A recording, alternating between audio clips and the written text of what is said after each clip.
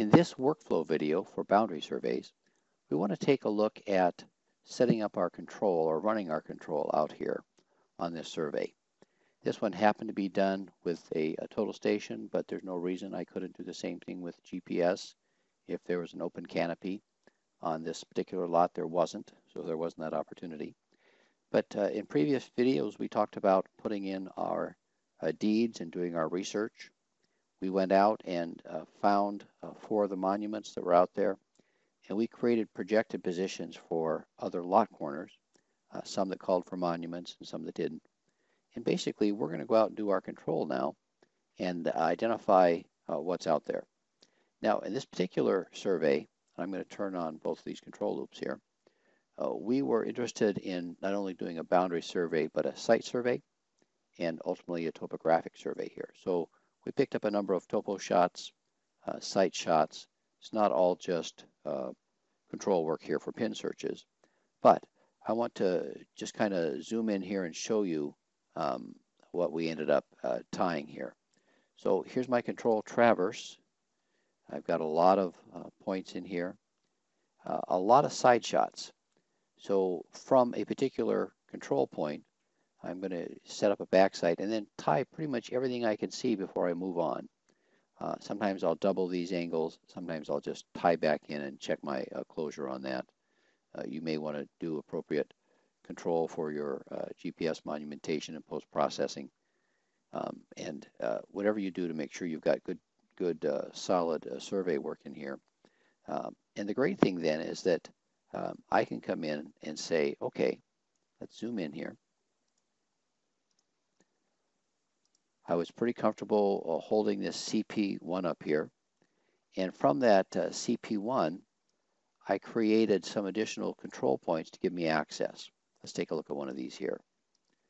So I needed to get down and search for this monument at 27. And it turns out all I found there was nothing. I stuck a 60D nail in there and got myself within a few feet of where I might look for a monument and didn't find anything there.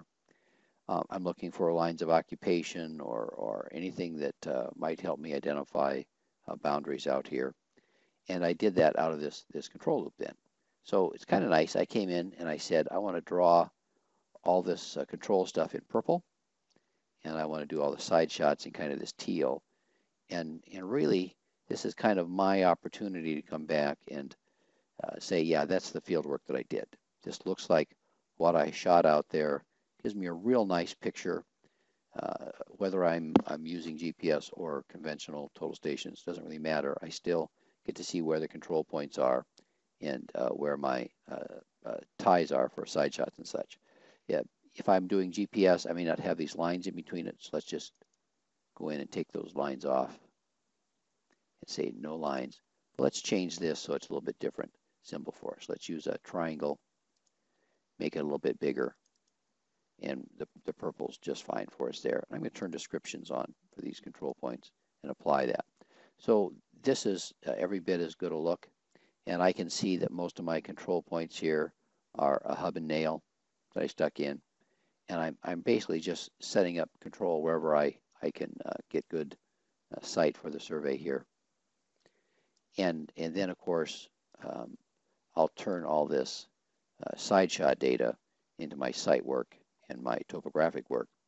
But I got in here enough then to determine that there were no additional monuments on any of these adjacent properties down here to the south. And I'm really going to have to hang my hat on what I found up here to the north.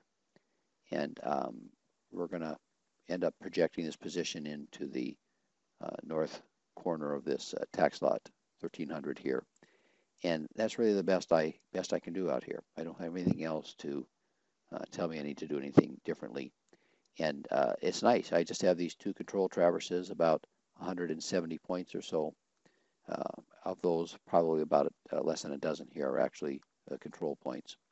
And that's enough for me to figure out what's going on out there.